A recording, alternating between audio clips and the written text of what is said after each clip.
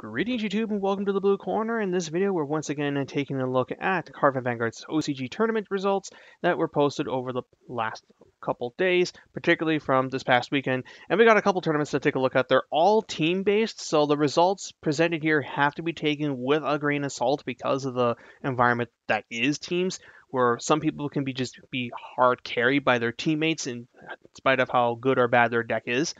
And with that being said, let's dive right into this. So our first tournament is the BCF Hakata standard teams, of which we only have one team listed, which is Nova Grappler, Kagro, and Royals getting first place.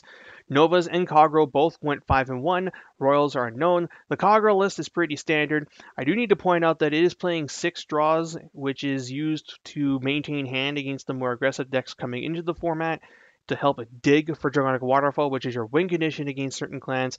And the 5k shield, while it does suck, it's still okay because you're playing a Force clan and most of the field is non-Force, the exception being Spikes. So you can still, oh no, I guess Dimension Play is coming to the fold now too, but like against Axel and Protect clans, the 5k shield with your 13k base Vanguard still allows you to block some lines.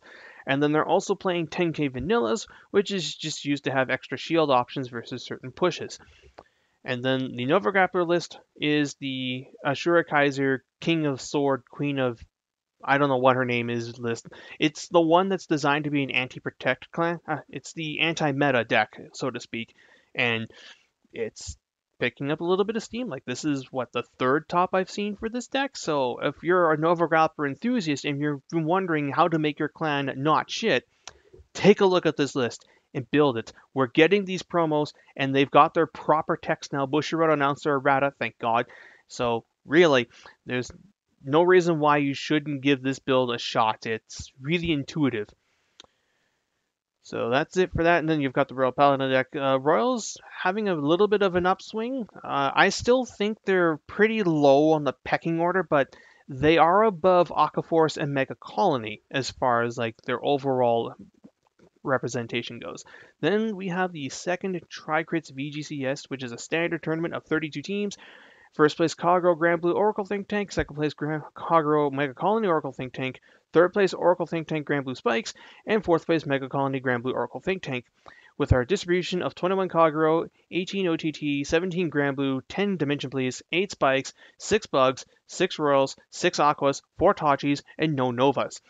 Now, while you probably think I'm happy that there are a lot of Grand Blue decks present, the thing is, though, most of them have some pretty iffy records. In fact, a lot of the teams presented here have, like, really, like, not fantastically records. Like, yeah, this first place team looks solid on, but they went 4-3, 4-3, and 5-2. So the OTT deck did the best of them.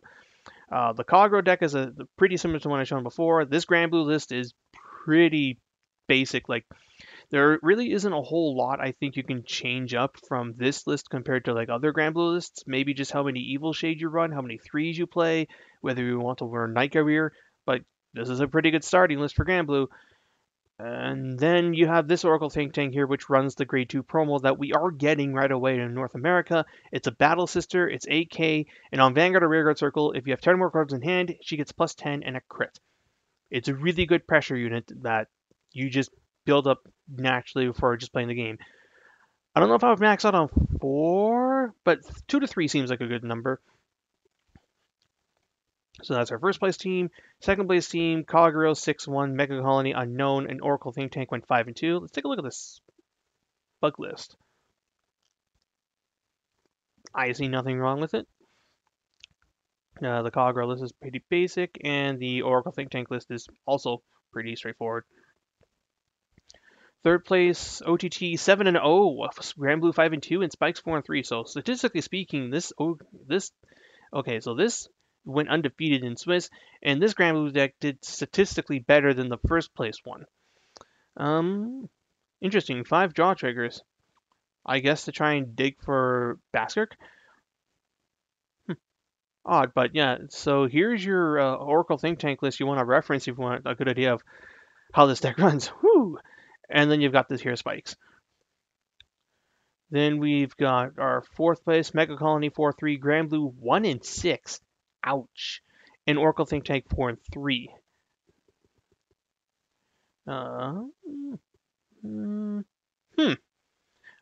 I'm really disappointed that this went 1-6 because it looks nearly identical to the one from the first place team. Okay. And yeah, so that's it for that tournament. So a good showing of Grand Blue, and not as much Dimension Plays as I thought there'd be. Kagero and Oracle Think Tank, though, still proving that they are the two top dogs of the format, and set 2 is going to have to do a lot to change that. Although Murakumo might be able to at least handle the Oracle Think Tank deck because of the Zambaku deck.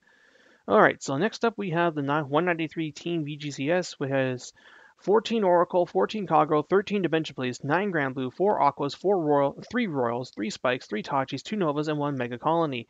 Our first place list is Kagero, Tachi, and Oracle Think Tank, which the Kagero and OCG decks records are posted 5-2 and 6-1 respectively.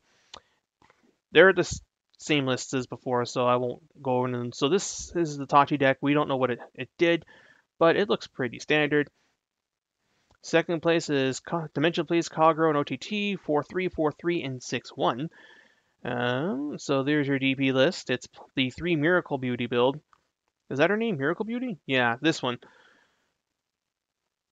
And then our third place is Dimension Please 5-2, Grand Blue 4-3, and the last one is not known. So this is not the Miracle Beauty build. This is also a pretty standard Grand Blue list, and there's your Oracle Think Tank list.